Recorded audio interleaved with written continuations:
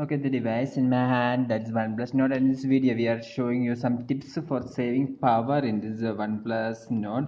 For example, if your brightness level is full, you can adjust this to, you can adjust the auto brightness, or you can even reduce the brightness for saving the power from here like this. Then another thing is that if your phone's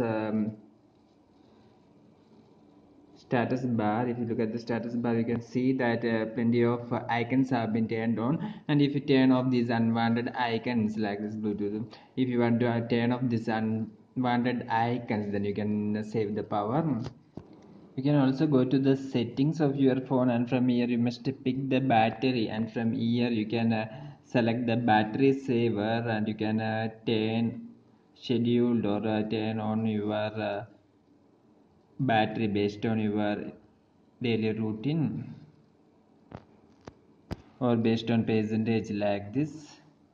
Also, you must select the battery optimization from here, and if you open the battery optimization, you must click this three dot from here like this and choose the advanced optimization, and from here you must turn on the or you must enable the option